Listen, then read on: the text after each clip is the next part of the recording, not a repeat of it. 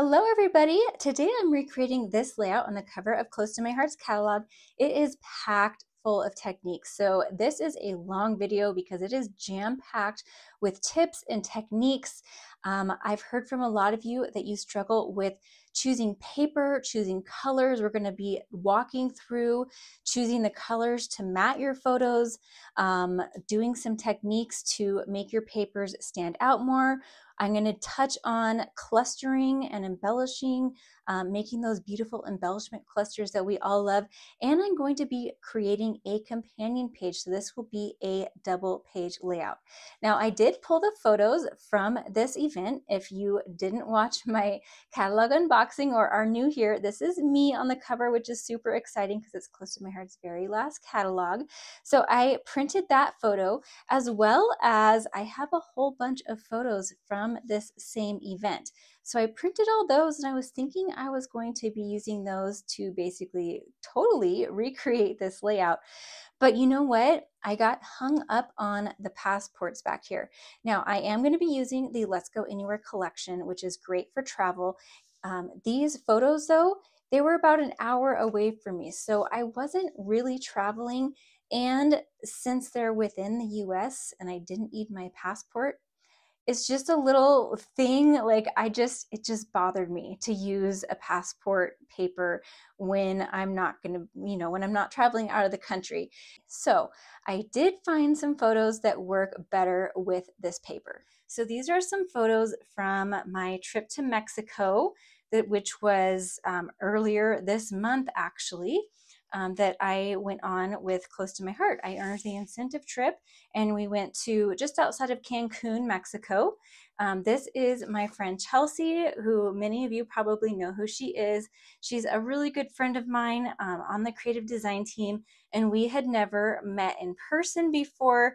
And this was just after getting to our resort. We were dead tired after traveling all day and seeing each other for the very first time, and her husband snapped a picture of us. And this is that same, right before we hugged when we first saw each other, which was really fun. So I was thinking those could go over here on this left page. And notice there's only one photo on this one. I'm going to add this second photo. And so we're going to talk about ways to kind of adapt a layout. If you see a layout, online, or one of my layouts or another YouTuber's or Instagrammer's layouts that you want to copy, but maybe you have a different number of photos, we're going to talk about that. And then over here on the right side of the page, I have this photo of Aaron and Chelsea. And Aaron and I, you guys probably know who Aaron is as well. We actually had never met in person either, although we are all really, really good friends online. Isn't it amazing how the internet can bring us all together? So I don't have a picture of us when we first laid eyes on each other, but I do have this one. This was kind of like the welcome reception that Close to My Heart put on. And so we all got to chat in person for the first time. And it was just like, chatting online and chatting in our Zooms and Facebook Messenger calls and all that we already do. So it was kind of like, you couldn't even tell we had never met in person before. And this is from that same night, but with Monica, who is the president of Close to My Heart. And so we got our picture with her as well. So I'm going to use these three on the right-hand page. And so we'll talk about how to, create a companion page to go with this one. And then, like I said, we'll talk about ways to incorporate an extra photo into a layout that's already designed. I wanted to show you my inspiration for these triangles on the side. Actually came from the Make It From Your Heart Volume 5 book. So I've got a 6x6 square and a 5x5 square that get cut at a diagonal to make the triangles. This is not going to be the exact match for the other layout, but I'm just going to go by this just to make it a little easier on myself. All right, so I am going to use this same paper pack. This is the Let's Go Anywhere paper pack. And so let's go ahead and pull out what I'm going to need. Now this is the sticker sheet, and they are all, if you're not familiar with Close to My Heart stickers, they're a really nice, high quality cardstock matte finish sticker. So there are some of those on here, like this one I know is on here. And you know what? See, this is why I have trouble following directions. If you know me, I don't follow directions well. I really think that this would be a good sticker to use on my title page. So this is going to be the first spread of my layout. And then I actually have these two photos that I'm going to use on my title page. And I think that this adventure is waiting might be good on the title page, but I don't know. The first day, there's still a lot of adventure waiting, so we'll see. We'll see what I end up doing. But still, regardless, even if I don't keep it the same, you could keep this the same. I might swap out a picture or a sticker and use something else, but you'll still get the general idea of how to put this layout together. All right, so I know I'm gonna need this pattern, and this is a really fun pattern. It's like a city, you know, map kind of look, and it doesn't have any words or anything, so it could be for any type of city. And then the back is actually this one. So I'll cut my 6x6 and 5x5 paper from this, and I will have, you know, have plenty left over. See, if you look at this, that even if I just hold it up, you can tell that it's a different angle. This is cut a little bit tighter like this. So my angle is going to be a little bit different, and it's okay, you guys. I know that there are a lot of you who really want to follow directions exactly, and that is totally cool. But I'm here to tell you it's okay if you veer just a little bit. All right, so we'll put that other one aside. And actually, I can get both sides out of this one sheet of paper, and then I still have the other sheet. And then we've got this passport paper. So this is nice because it brings in all of the colors. And I thought that that is going to work really well. I mean, how perfect is that? With all of my photos, we've got the blues. I'm wearing blue here. And then how perfect is it that Monica was wearing blue in this photo here? Erin's got the red skirt. Chelsea's got the teal. I mean, it's like we did this on purpose, but I promise we didn't. So we'll pull out this paper. We're going to need that. And then I'm going to grab some French vanilla, because this is not bright white. It is French vanilla. Okay, so this is going to be my base page, but I did the launch that Close to My Heart put on when this pack came out. So, you know, before Close to My Heart announced they were closing, every new catalog that they put out, they do a launch event for Close to My Heart makers where they walk us through the catalog, and it actually has always been so fun because you get to look at the artwork. So like we saw this actual layup up close and saw the dimension, and you know, they could turn it and we can see all of the little details, which is so fun. And the thing about this layout in the real, you know, the actual piece, it's actually got a toffee border that goes all the way around. I'm going to pop that up on the screen here so you can see that. But see the difference, how there is that toffee border all the way around. So I might do that, I might not, I'm not sure. I'm going to try it out and see what I think. But this, basically, I'm going to use this. It's probably a little bit less than half of the page. And so I'm going to build my layout on the French vanilla, and all of this is stamping. So we're going to be using some stamps. I'll give you some stamping tips. We've got a little inking around the edge. So I'll give you some tips on how to, you know, how to get all these looks. There's so many fun techniques in here. And then I might bring in some of these Let's Go Anywhere die cuts. I'm not sure.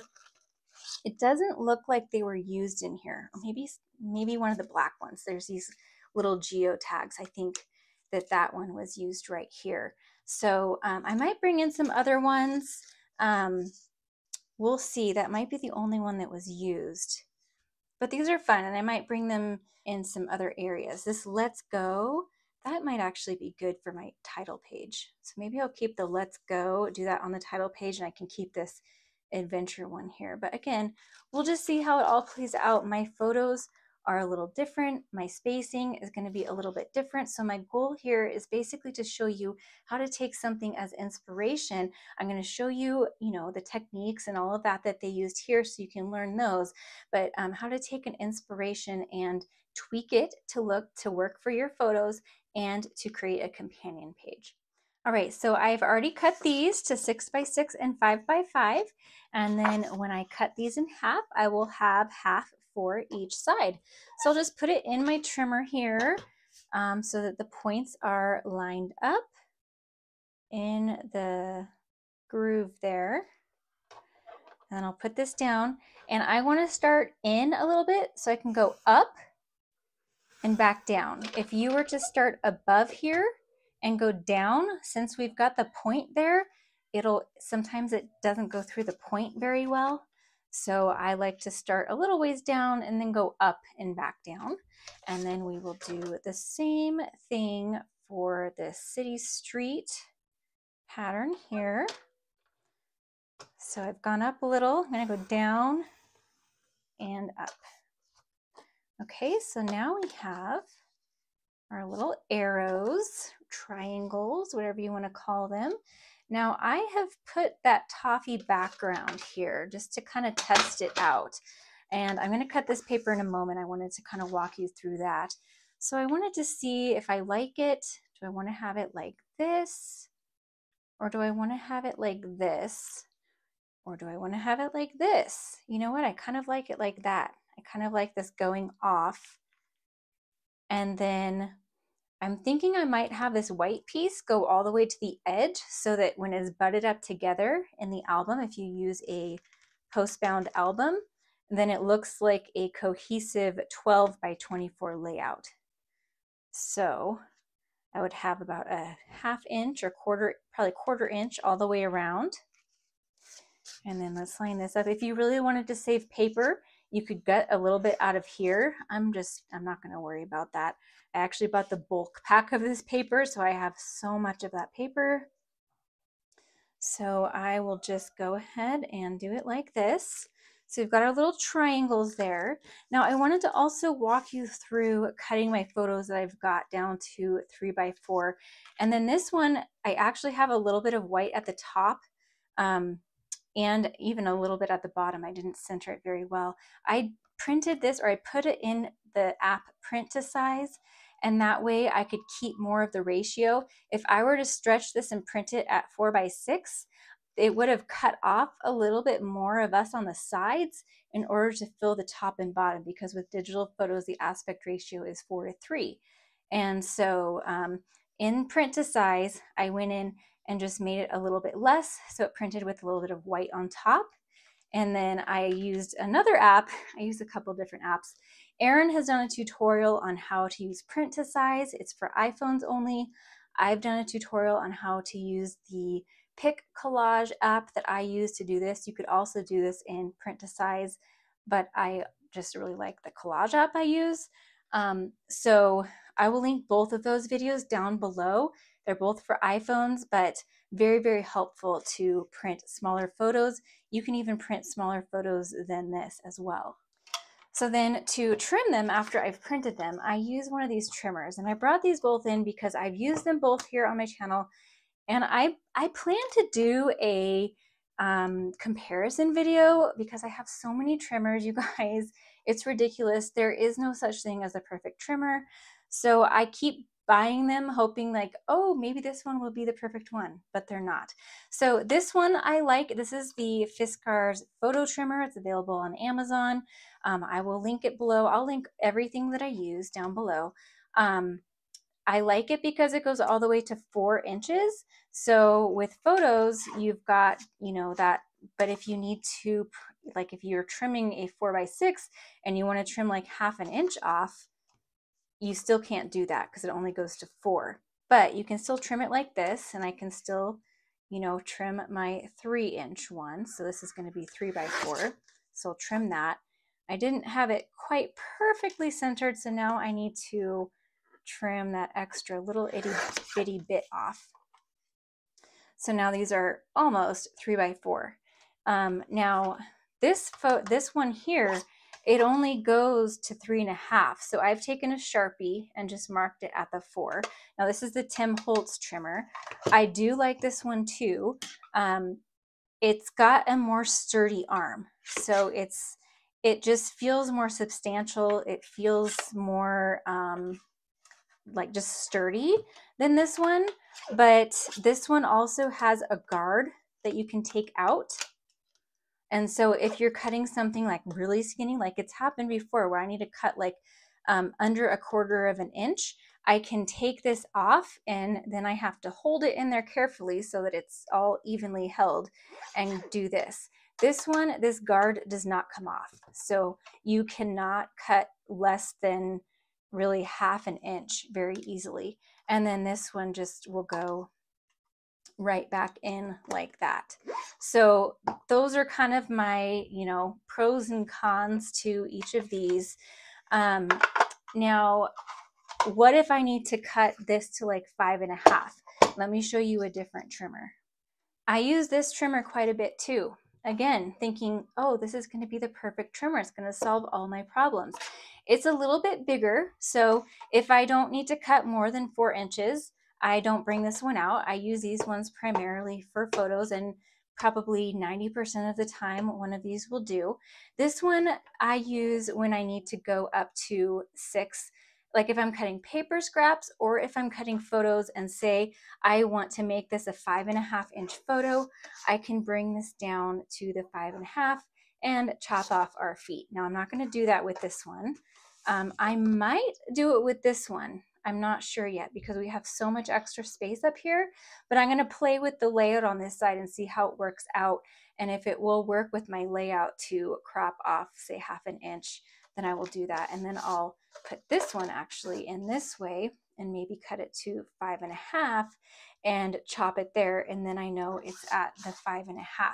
The downfall of this trimmer is not only its size, it is smaller than bringing in a 12-inch trimmer, which is handy, but it's not as handy as these. These are just so easy to have next to you and bring in. But it doesn't go, this guard right here doesn't go all the way to the edge. Now these ones do. So the nice thing about that is if you're not necessarily measuring over here and you just want to have you just want to know where it's going to come down, you know where it's going to come down because this guard is all the way over.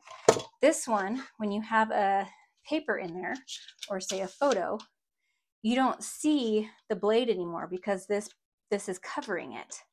So you don't know, I mean, you can look right here, but it's not totally obvious, especially if you have a bigger piece of paper. It's not totally obvious where it's going to be coming down. And it's a little deceiving because you're thinking in your mind that it's going to come down right where this guard is. But there's about 1/8 of an inch between the guard and the blade. So that is the reason why this one doesn't get a perfect 10. So again, they each have their own, they're all great trimmers, but they have their pros and cons. So I just wanted to kind of explain that to you.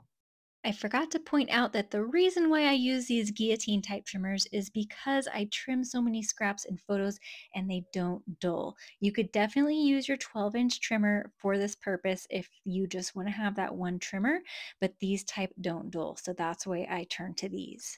Now, that said, I've already cut those 3x4s. I still have this one here. I'm going to go ahead and use this trimmer, and I'm just going to look at where the blade's going to be. I can see that right here. I just need to trim this little sliver off, maybe a little bit more than a sliver, and then I have just a very small sliver of white down at the bottom. And this is going to be that photo that goes over on the left. I still wanted it to be as tall as I could get it without cutting off too much of the sides. I wanted to keep a little bit more of the sides just so it wasn't cropped in too close to our faces there. Okay, so now I'm going to go ahead and cut this one. And with this paper, it's directional, right? So you want the passports to be facing the right way. So first thing I'm going to do is cut my little zip strip off here. That is a very cute little zip strip. It's got the little geo tags on there. So we'll move that over. And I am going to cut this. Let me look at my layout. It looks like on here it's just a little bit past halfway, but we need to take this outline into consideration that we're going to have this extra 1/4 of an inch or so on the side.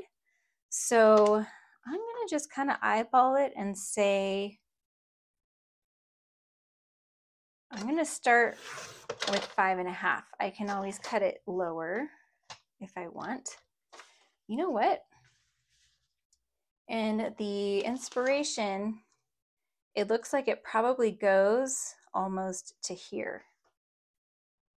So our proportions are off because their angle is different here. So I think that's going to make it stick out more here. Plus the edge is probably in a little bit more like that, which makes it come in more. Again, I'm not going to worry about getting it absolutely perfect. So our little triangle is not going to come all the way in. It's going to be pointing at us, but it's not going to come in as far. Now, if you wanted to change your angle, you could. If you wanted to come all the way in, I could also move this over a little bit. We're going to have a mat on there too. I'm going to just kind of leave it like this for now. I think that this could kind of overlap. So we have all of these embellishments here and a lot of extra space over here. So I think that this can go here, and then we can just kind of either do fewer embellishments or move the embellishments over a little bit. But I do think that this 5.5 inches is going to be pretty good. I'm going to just go ahead and keep it like that. And then I'm going to take this French vanilla. We've got a lot hiding under here, so I'm actually going to use that for my matte. So I'm going to do French vanilla matte. Now this one has toffee. I'm going to do French vanilla and then I think toffee also, because I have a dark background in the back here, and most of the time if I have a dark background especially, I like to have a white matte and then probably a colored matte too that helps bring in the colors from the layout. Now if I have a brighter, lighter background, I may not do the white matte, but I still more often than not do a white matte because I feel like it just makes my photos pop that much more. So I'm going to go ahead and cut this to 4.25, and then while I'm at it, I'm going to cut 1/2 inch from one side of here, because then that's going to give me my border. And in fact, I think I want more than that. I'm going to do another 1/4 inch.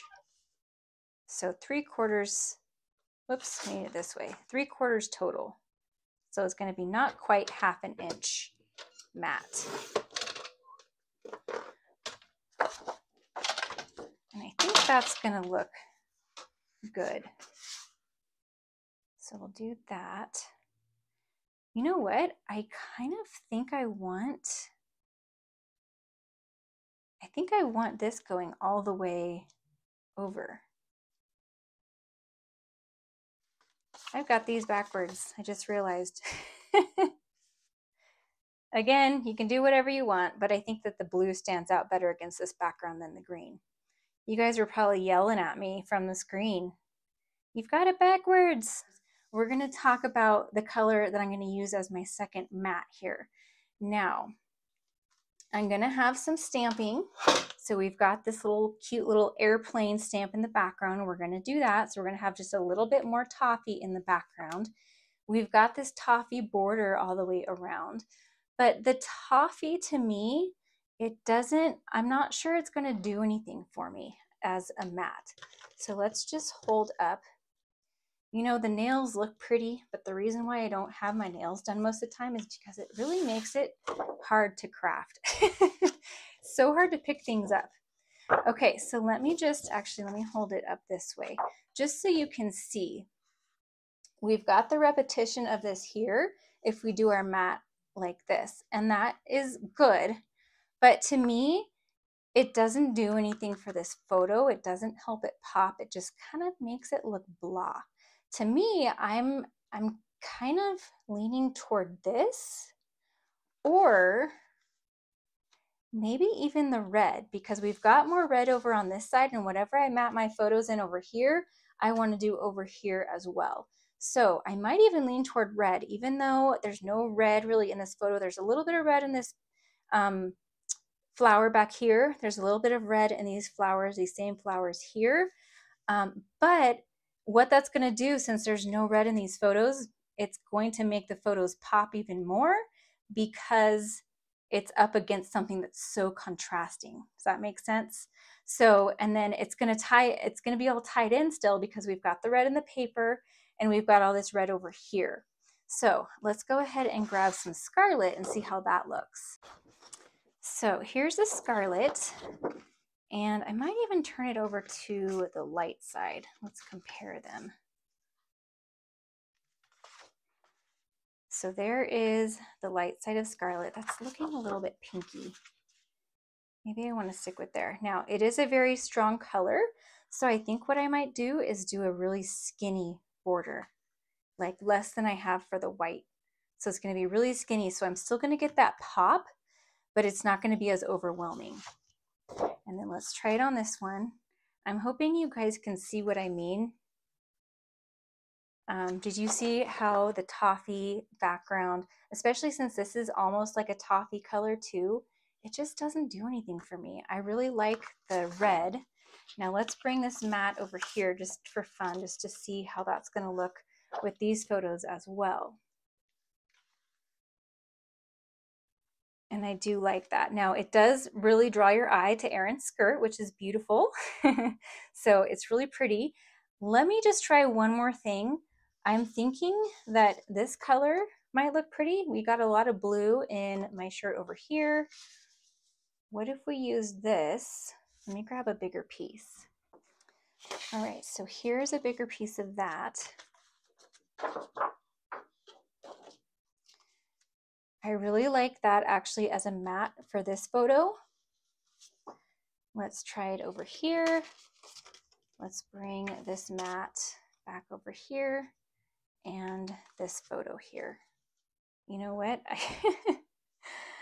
I think I liked the red better here. I might do some mixing and matching of mattes. Now that I like. A little pop of red. We're going to triple matte this one, guys. A little pop of red. This is our feature photo here. A little pop of red, and then bring this in the background. And then over on this side, let's bring the white matte again. Now, the question is, do we want to do just the blue, or do I want to triple matte this one too? I know it's a lot extra cardstock when you're triple matting, but to me, it just makes such a big difference. I like that. I like the triple matte. Again, a very skinny matte of the Scarlet, and then I'm going to do a little bit bigger matte of the blue.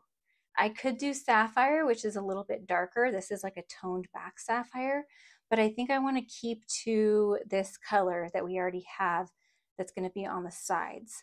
So I'm going to definitely triple matte these two photos. These are the focal photos. And then as I go, we'll see, I might just do a double matte of these ones. We'll see as I play around. So I'm going to go ahead and cut all of those mattes I talked about, and then we will come back. Okay, so I've matted everything. I've brought in my Versamats to make sure that I can line everything up, and also to make sure I stay in screen for you guys. That's always a big issue. So I've matted these in just Scarlet. I've done a little bit wider of a matte than on these triple matted ones, just a teeny tiny bit wider. I didn't want it to be overwhelming, but I wanted it to definitely pop. Now, I didn't know exactly how I was going to arrange these photos here on the right before starting, but I just kind of played with them. And remember, I talked about how I had all this extra space up here. I did end up trimming off 1/2 inch. So this is 5.5 inches tall, and I still have lots of space up here. So I thought, you know what? I have plenty of space to overlap this photo. And I thought it was very pleasing to the eye to kind of overlap this matte just a little bit, since my matte is a lot wider, and overlap this photo a bit, and it creates a nice little cluster of photos there. And then over here, I'm pretty much keeping to that title page or the cover page. And then this photo here is pretty much taking the place of some of the embellishments, and I'll just embellish a little bit differently.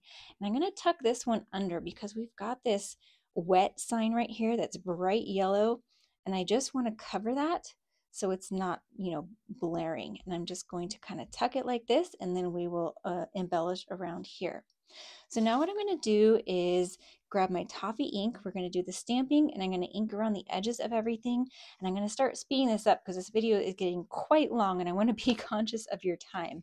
Basically, for this part, I'm just going to be, taking my foam tool and going along the edges of all of the paper. I don't think I'm going to do the photo mats. I think I'll just do the base paper. So I'm going to go ahead and do all of those, and then we'll get into the stamping and I'll start my voiceover. So I've stamped one side already so I could kind of practice before I teach you. And now I'm going to do the right side. I've used two stamps, one from the Let's Go Anywhere scrapbooking set, which is the one that was used on the featured layout. And then I also used a second one from the Let's Go Anywhere card making stamp set. You could definitely just use this one from the scrapbooking set. One or the other would be fine. And I'm overlapping some of the stamps just a little bit, and then I'm also leaving some spaces. And I found that that is the most pleasing, and then we'll fill in a little bit of those spaces with the other stamp. And then, it's not going to be a super tight, random stamped paper. This is exactly how you would create your own pattern paper, and that's just what we're doing is we're creating our own pattern paper. You can do this with any stamps. I love, love, love using stamps in this way to make a custom paper. And now I'm going to add kind of a distressed look. I added just a teeny tiny bit more ink and kind of blotted it off. And then I'm going over the whole paper with my ink blending tool with mostly the leftover ink that I had from doing all of the inking earlier. And that's it. We have our custom paper that has that distressed look. Now I've glued most of this down off camera, but just wanted to show you, I just put some adhesive in the middle of the photo, leaving the margins around clear so that I have some space to tuck embellishments underneath if I want to. It's always helpful if I have that little extra space, especially when I don't know exactly what I'm going to be doing. Now I have some stamps from both of those stamp sets again. The heart is from the card making stamp and die set, and then the globe and the suitcase are from the scrapbooking sets. And I'm stamping them in a couple of different colors because I couldn't decide what colors I wanted. Now, the globe is what was used in the inspiration layout, but since I have the second page to do as well, I also stamped this heart. I thought, even though it's from the card making stamp set, it's quite large and makes a really good embellishment for scrapbook pages too. So I'm stamping it with the Toffee first, and since I haven't used these stamps before, I was rubbing them on my hand to season them and stamping them off onto scrap paper, and then I'm going to put it onto my real paper. Now I'm using the light side of Toffee and then Toffee ink, so it's kind of a tone on tone. The cardstock from Close to My Heart is two tones, so there's a normal color on one side and a lighter shade of that color on the other. I'll just kind of blot that off on my scrap paper. And then I also thought it would be fun to do it in Scarlet since it is a heart. But again, I didn't know what color I would need. I'm not going to know until I start doing my embellishment clusters what colors I'll use. Isn't it amazing how fast you can die cut when you make a video? In reality, it takes me so long to die cut. It's really fun to be able to use my stamps and dies to create custom embellishments for my scrapbook pages, but it really does take quite a bit of time. So I wanted to add a little bit of extra dimension to these little pieces. So I'm going around the Toffee pieces with Toffee. The Scarlet piece I did with Scarlet, and then these Sapphire ones I'm going around with Sapphire. And then I'm actually kind of going over the middle of each of those pieces, the suitcase and the globe, to kind of add that same distressed look as I did to my background paper. Now I am pulling out all of the stickers that this layout called for. And in addition to the ones from the inspiration layout, I also pulled out some other little pieces that I'll pull in here and there. And I took the stick off of the back of all of these stickers with my anti-static pouch. I just dabbed the powder on the back of it. I will link to that down below. I've had some of you ask what exactly it is that I use. I didn't show it in this video, but I've shown it in other videos. And it just helps you to be able to move your stickers around just like they are die cuts, like those ones that I stamped. Now, these arrows were in the inspiration layout, and so I tried them and I do like them, but I'm not totally sure about them yet. So I'm just going to go ahead and take those off. I do have a lot of journaling that I want to say, and that little tag doesn't give me a lot of space. So I'm thinking that that might be my journaling space down underneath this photo. Now up here, I'm pulling all of the little embellishments that were on my inspiration layout. There are a couple of passports that are stickers. In fact, I think all of those are little stickers, and then the black die cut. Okay, so all of those are in place. I have a visual triangle with my clusters on the left-hand side. And so now I need to carry it over to the right-hand side. Now, when you're creating a companion page, maybe you're copying a single page layout and creating your own second page, or even if you're just creating your own double page layout, the rule of thumb is what you do to one side, you need to do to the other. So I'm basically transferring all of the same colors that I used in each cluster and making sure that I've got each of those colors represented in each cluster, and that helps draw your eye across the page. Now, this little passport, I needed a little piece of green, so I cut it out of that passport paper. And then I grabbed a few other little stickers. So just like I'm talking about using the embellishments that, the colors and everything that I used on the other side, I also did the exact same thing on the base page that I did on the left page. I just, duplicated that and reversed it over on the right page. Now on below this photo, I thought it needed a little something, and I don't necessarily need another title, but I thought that it worked well, Travel with Me, because we were all traveling together and I just thought it was kind of fun, sort of like a subtitle to go under that photo. And then I pulled some more stickers in the various colors so that I have each of those colors represented as well. Now, another little rule of thumb with embellishing is to start with the largest pieces. So when I did each cluster, you might look back and notice that I started with each of the bigger pieces. So that adventure title and the little tag, I started with those. I started with the globe and the world that's in the shape of a heart and that suitcase that are all the bigger pieces. And then I worked down to the smaller pieces. So the larger pieces are kind of like your grounding pieces in an embellishing cluster. And then when you work to the smaller pieces, they kind of help support it and layer up on top of them. I tried the arrow stickers again, and although I liked them, I decided to leave them off so I have that extra space for journaling. So let's take a closer look at how this turned out. I love that background paper. It's so pretty. My adventure title I popped up on thin 3D foam tape, so it's got a little dimension, and I did that because it is the top layer of the cluster, so I had space to pop it up. Looking back, I'm seeing I forgot to add some twine to that journal tag, so I'll go back and do that. And I'll post the final photos over on Instagram and Facebook. If you're not already following me on social media, I will have those links down in the description below, as well as all of the supplies that I used. And if you're not already subscribed to my channel, I invite you to subscribe and hit that like button so YouTube knows that you enjoyed this video. Here's another scrapbooking video on screen that I think you might enjoy, and I'll see you over there. Bye.